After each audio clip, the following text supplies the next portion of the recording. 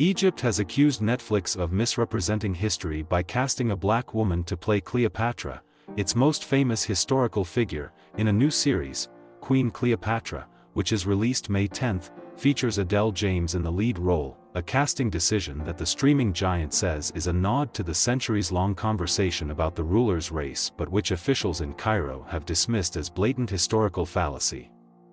The government statement issued Thursday marked an escalation in a feud that has sparked demands for the show's cancellation, amid a broader debate over representation in popular culture. The 8-episode docudrama is executive produced by Jada Pinkett Smith.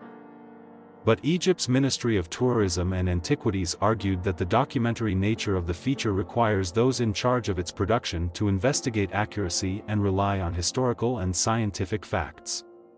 Coins and statues from the time show a light-skinned woman, in keeping with Cleopatra's Macedonian Greek ancestry, it argued. Dr. Mustafa Waziri, Secretary General of the Supreme Council of Antiquities, said in the statement that Cleopatra's appearance in the show was a falsification of Egyptian history and a blatant historical fallacy.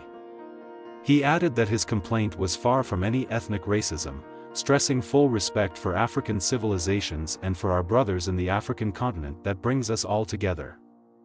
Representation of historical figures on screen has fueled heated debates across the world, but especially so in a country with such a rich history as Egypt, which has made its ancient past a huge part of its modern national identity and tourism industry. The famous queen, who was crowned Cleopatra VII and reigned from 51 to 30 BC as its last ruler, was the direct descendant of Ptolemy XIV, bodyguard to Alexander the Great and founder of the Greek-speaking Ptolemaic kingdom.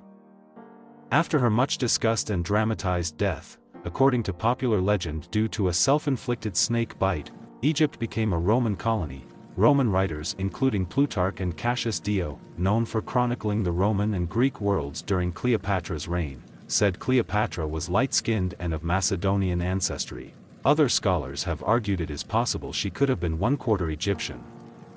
Egyptians did not bear the features of sub-Saharan Africans, said Dr. Samia Al-Merghani, former Director General of the Center for Research and Conservation of Antiquities, in a statement citing evidence from anthropological studies and DNA tests, inscriptions on ancient tombs and statues.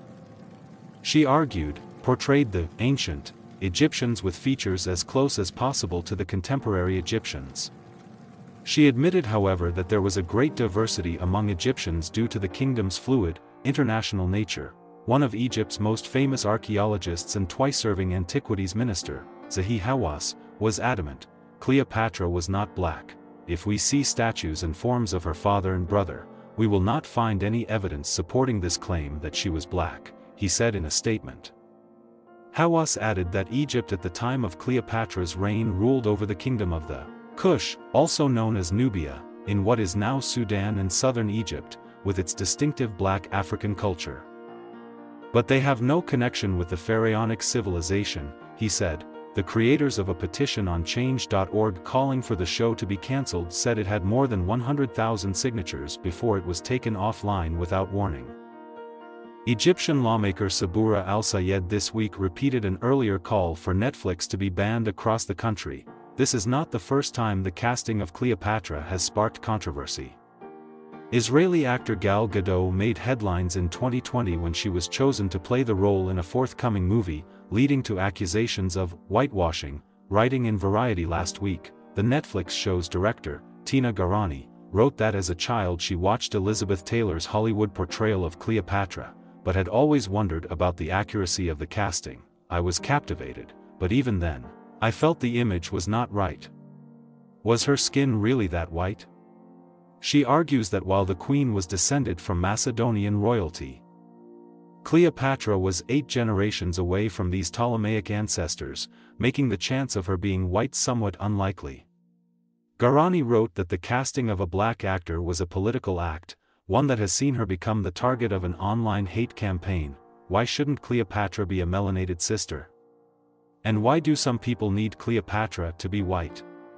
Her proximity to whiteness seems to give her value, and for some Egyptians it seems to really matter, she said. James, the actress playing the iconic queen, fired back at critics in a recent Twitter post featuring screen grabs of abusive comments that included a racist slur. "If you don't like the casting, don't watch the show," she said.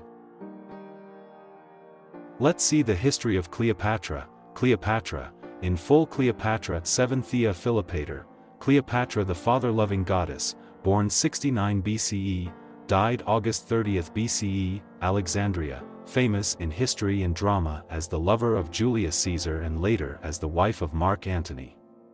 She became queen on the death of her father, Ptolemy XII, in 51 BCE and ruled successively with her two brothers Ptolemy XIII and Ptolemy XIV and her son Ptolemy XV Caesar. After the Roman armies of Octavian, the future emperor Augustus, defeated their combined forces, Antony and Cleopatra committed suicide, and Egypt fell under Roman domination.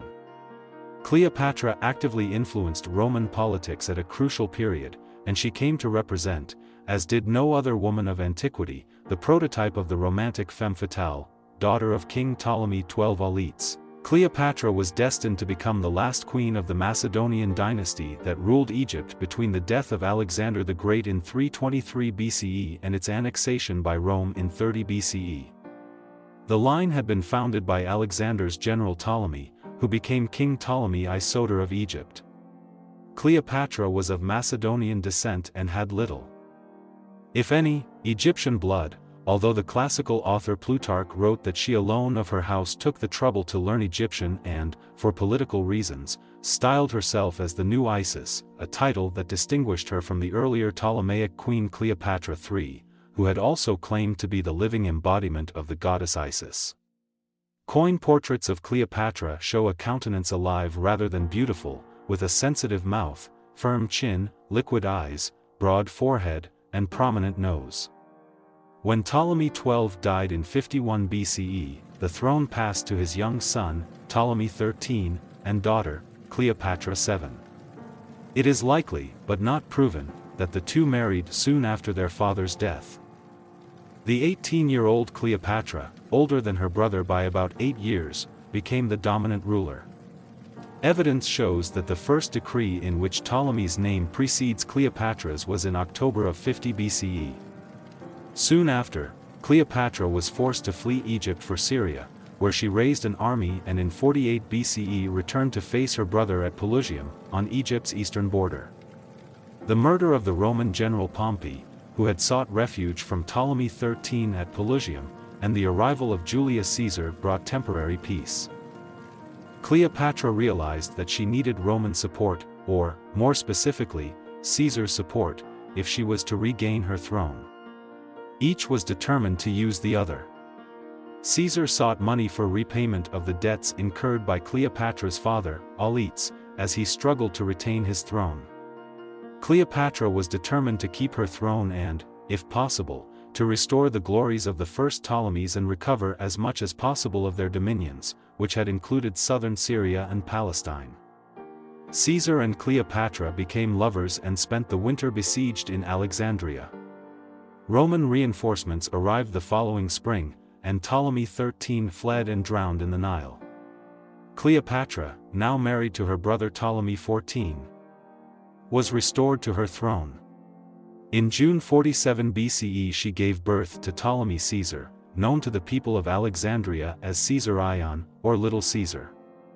Whether Caesar was the father of Caesar Ion, as his name implies, cannot now be known. It took Caesar 2 years to extinguish the last flames of Pompeian opposition. As soon as he returned to Rome, in 46 BCE, he celebrated a 4-day triumph, the ceremonial in honor of a general after his victory over a foreign enemy, in which Arsinoe, Cleopatra's younger and hostile sister, was paraded. Cleopatra paid at least one state visit to Rome, accompanied by her husband, brother and son. She was accommodated in Caesar's private villa beyond the Tiber River and may have been present to witness the dedication of a golden statue of herself in the temple of Venus Genetrix, the ancestress of the Julian family to which Caesar belonged. Cleopatra was in Rome when Caesar was murdered in 44 BCE. If You'd Only Be My Valentine, American Valentine Card, 1910. Cupid gathers a basket of red hearts from a pine tree which, in the language of flowers represents daring. Valentine's Day, Saint Valentine's Day, February 14th. Love, romance, history and society. Heart. In Roman mythology, Cupid was the son of Venus, goddess of love. Soon after her return to Alexandria, in 44 BCE, Cleopatra's coroller, Ptolemy XIV, died. Cleopatra now ruled with her infant son, Ptolemy XV Caesar.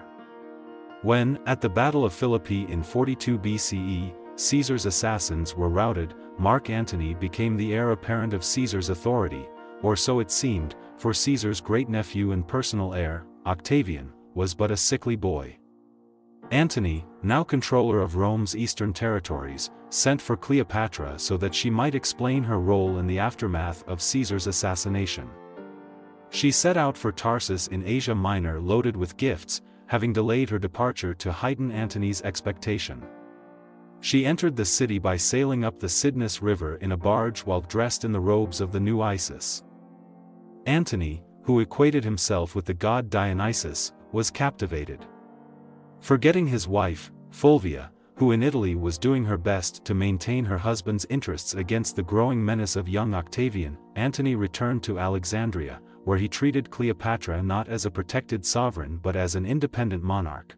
In Alexandria, Cleopatra and Antony formed a society of inimitable livers whose members lived what some historians have interpreted as a life of debauchery and folly and others have interpreted as lives dedicated to the cult of the mystical god Dionysus. In 40 BCE, Cleopatra gave birth to twins, whom she named Alexander Helios and Cleopatra Selene. Antony had already left Alexandria to return to Italy, where he was forced to conclude a temporary settlement with Octavian. As part of this settlement, he married Octavian's sister, Octavia, Fulvia having died. 3 years later, Antony was convinced that he and Octavian could never come to terms. His marriage to Octavia now an irrelevance, he returned to the east and reunited with Cleopatra. Antony needed Cleopatra's financial support for his postponed Parthian campaign. In return, Cleopatra requested the return of much of Egypt's eastern empire, including large portions of Syria and Lebanon and even the rich balsam groves of Jericho. The Parthian campaign was a costly failure, as was the temporary conquest of Armenia. Nevertheless, in 34 BCE, Antony celebrated a triumphal return to Alexandria. This was followed by a celebration known as the Donations of Alexandria.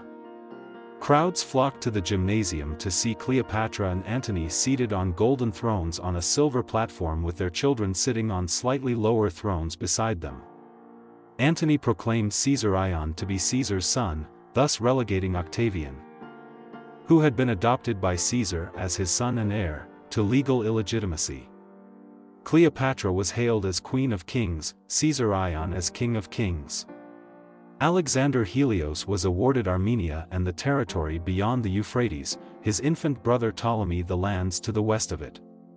The boy's sister, Cleopatra Selene, was to be ruler of Cyrene. It was clear to Octavian, watching from Rome, that Antony intended his extended family to rule the civilized world. A propaganda war erupted. Octavian seized Antony's will, or what he claimed to be Antony's will, from the temple of the Vestal Virgins, to whom it had been entrusted, and revealed to the Roman people that not only had Antony bestowed Roman possessions on a foreign woman but intended to be buried beside her in Egypt. The rumor quickly spread that Antony also intended to transfer the capital from Rome to Alexandria. Antony and Cleopatra spent the winter of 32 to 31 BCE in Greece. The Roman Senate deprived Antony of his prospective consulate for the following year, and it then declared war against Cleopatra. The naval battle of Actium, in which Octavian faced the combined forces of Antony and Cleopatra on September 2, 31 BCE, was a disaster for the Egyptians. Antony and Cleopatra fled to Egypt, and Cleopatra retired to her mausoleum as Antony went off to fight his last battle. Receiving the false news that Cleopatra had died, Antony fell on his sword. In a last excess of devotion, he had himself carried to Cleopatra's retreat and there died. After bidding her to make her peace with Octavian, Cleopatra buried Antony and then committed suicide. The means of her death is uncertain, though classical writers came to believe that she had killed herself by means of an asp, symbol of divine royalty. She was 39 and had been a queen for 22 years and Antony's partner for 11. They were buried together, as both of them had wished, and with them was buried the Roman Republic.